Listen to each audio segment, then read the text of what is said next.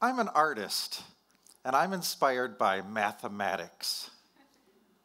Now, some people think of mathematics as algorithms and boring formulas that have very little to do with life or being alive. But with my art, I want to show that mathematics is all about life and beauty and patterns and connections, and that these can be some of the most inspiring things of all. I'm going to show you how one mathematical pattern led me to create art and music and poetry and literature and a lot of other cool stuff. And this story begins about 20 years ago when I was playing with a puzzle called the Towers of Hanoi. It usually looks like this. It's a stack of discs on some pins, and the idea is to take the stack and move it to one of two other locations just by moving one piece at a time, and you can never place a larger piece on top of a smaller piece.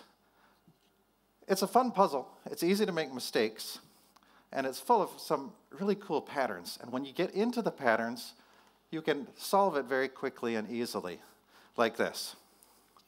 1, 2, 1, 3, 1, 2, 1, 4. 1, 2, 1, 3, 1, 2, 1, 5. 1, 2, 1, 3, 1, 2, 1, 4, 1, 2, 1, 3, 1, 2, 1.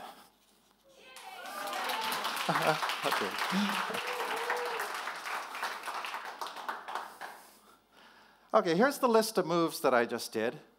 And you can maybe see some structure here already.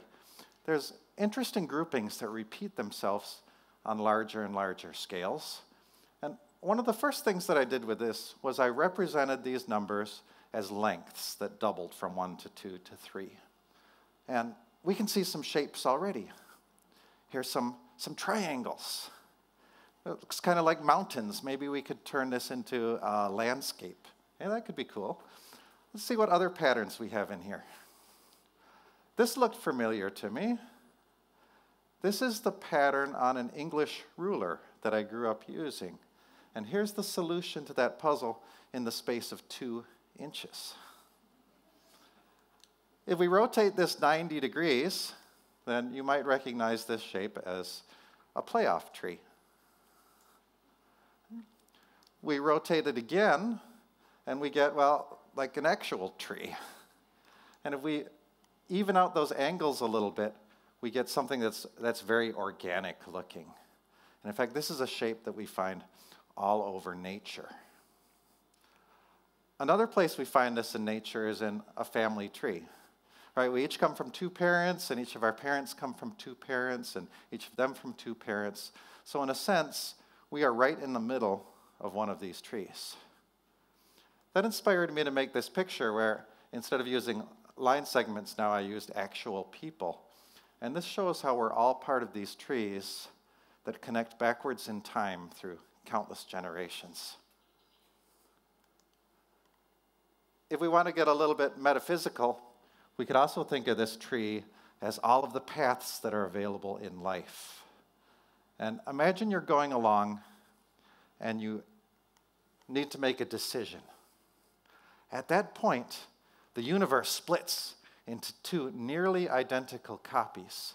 But depending on what decision we make, we could end up in 2 entirely different places.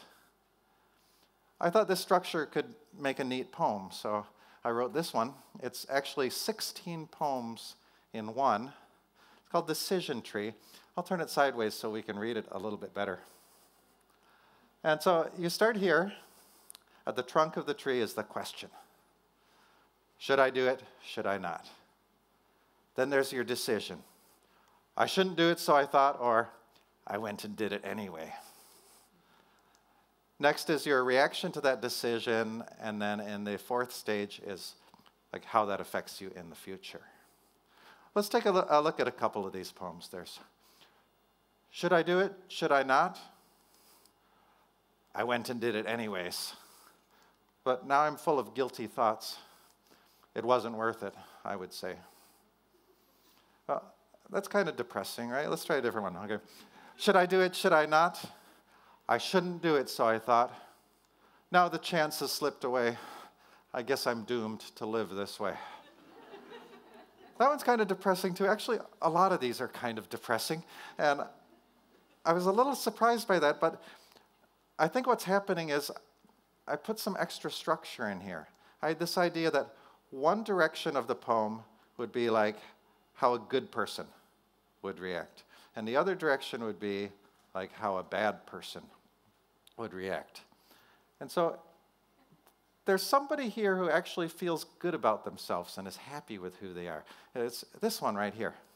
Should I do it? Should I not? I shouldn't do it, so I thought. I'll do what I know is right and keep my conscience clear and bright. But there's another person here who I think feels equally good about themselves. Can you see that one? Yeah, it's should I do it? Should I not? I went and did it anyway. I just hope I don't get caught. They didn't catch me yesterday. So I'm not sure this says something about morality here, but I think it says something about happiness. That in life, as in mathematics, we're free to choose our own rules. We just need to make sure that our actions are consistent with our rules, or we're going to risk being unhappy.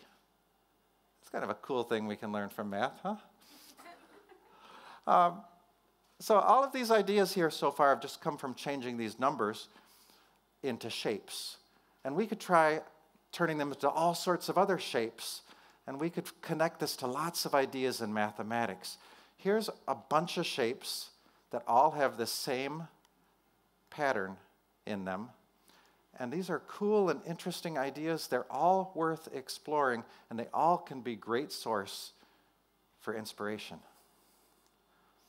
Before we go too much further, let's give this pattern a name.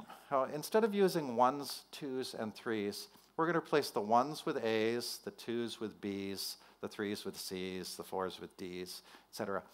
And we get kind of this interesting word pattern. We're going to call this the abacaba pattern. And if you want to try writing this down, it's pretty fun to do. The first step is you just write the letter A. Okay, then you double it and put the next letter of the alphabet in the middle. So we get ABBA. Double that and put the next letter in the middle, and we get abacaba. Double it again and put the next letter in the middle, and we come to abacaba dabacaba. It's kind of fun to say. Would you mind saying it with me? Can we say it together? Okay, ready?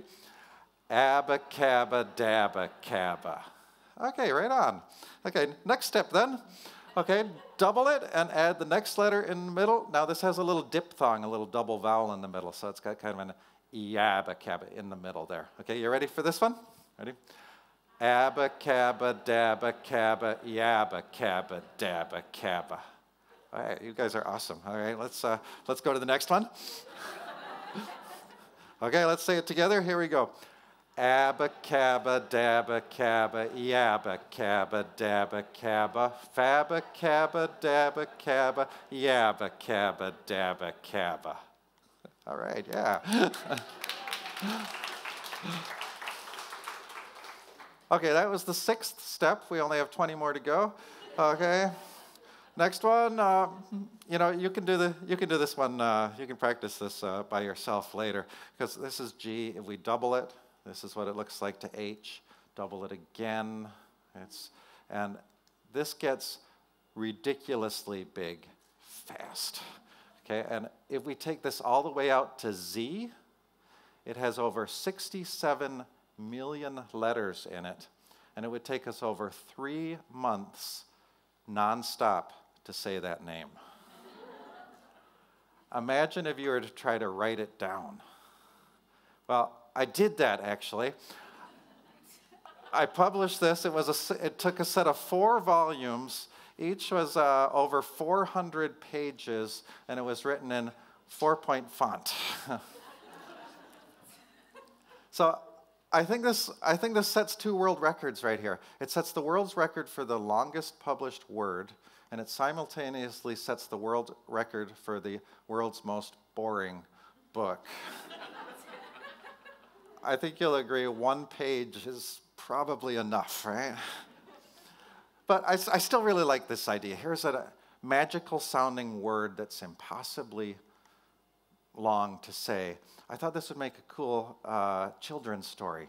So I wrote this story called Maggie and the Abacaba Genies, about a young girl who finds a genie bottle, and she has to say these genie names to call up more and more powerful genies until she comes to the genie who lives at the letter Z.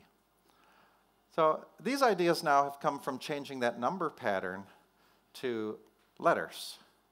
And also when I see letters, when I see A's, B's, and C's, I think of musical notes. What does abacaba sound like? Let's give it a try. We'd begin with A, and then we'd take the next letter, next note, B, and repeat everything that came before A. Then we go to C, and repeat everything that came before. Now we go to D, and repeat. And it gets longer and longer till we use up the whole piano. I'm going to add a little bass line to this and turn it into a little song.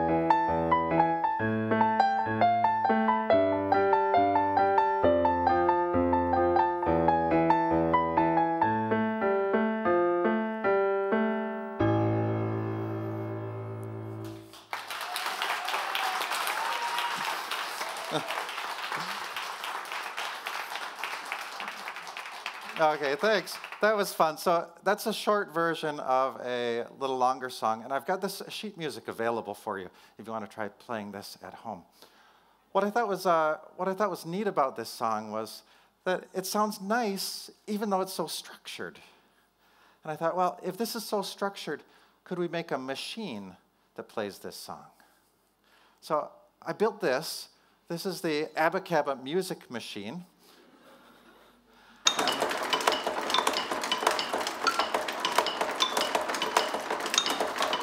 You can hear it's playing the abacaba pattern by dropping balls onto a xylophone.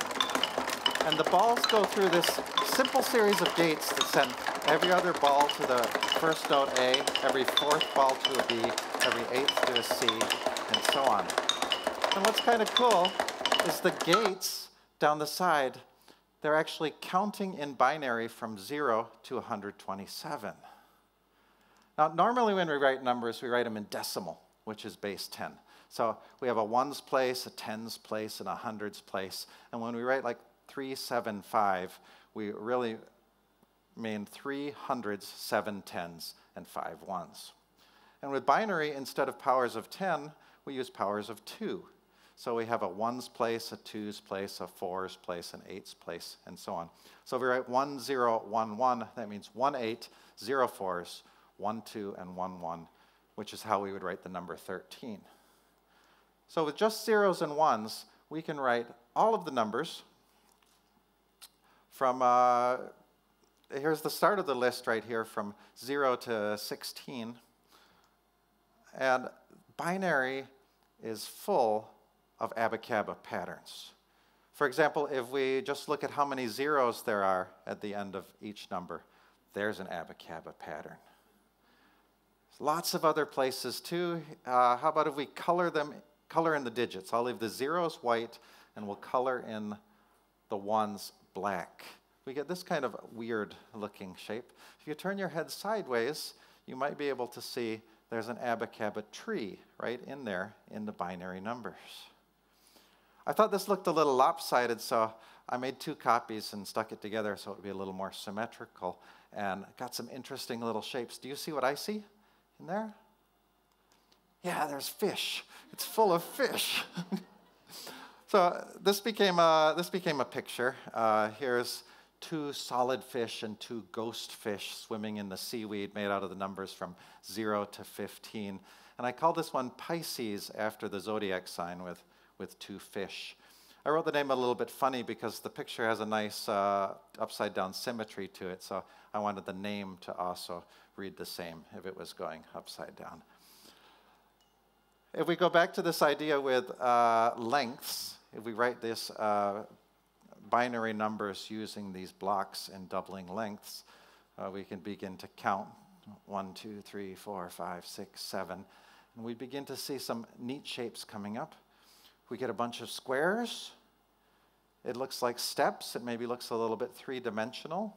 And if we think of the smallest squares as A's, and the next bigger ones as B's, and the next bigger ones as C's, then we get this abacaba pattern as we walk up the staircase with the steps that we step on. So I extended that pattern out to 255, and I took several copies of it and put them together and got something that really is looking 3D. This became a piece of like op art, and it also started me thinking about three-dimensional. What would this look like in 3D? So I tried some paper clipping, and then here's a pop-up card that I made. I have some instructions available for this too. If you want to make one at home, it makes a great art project. And I really wanted to walk up these steps. I built models out of wood, and I began making computer models. Here's one that is completely symmetric in 3D, and I flooded this with water, and I got like this awesome-looking planet. I really wanted to be on this planet, so I began designing landscapes, and I began to live in this world in my head. And this became the basis for a fantasy novel that I've just written. It's called Abacabax, and it takes place on this planet where the middle block is this letter X in the pattern. And I filled this world with people and monsters and magic and mathematics and lots of connections to the abacaba pattern. And to me, there is nothing closer to real magic than mathematics. So all of these ideas that we've seen have come from this one abacaba pattern. And there's so much more. I've made a lot of resources available on abacaba.org if you want to see some more art or listen to some music or download some activities or games. So just think, if one pattern can inspire art and music and poetry and sculpture and landscape and architecture and literature, what might other patterns do? So I hope you go out there, play with some ideas and some patterns and put them together in different ways and see what you can find. You might be surprised at all the beautiful things that you could create. Thank you.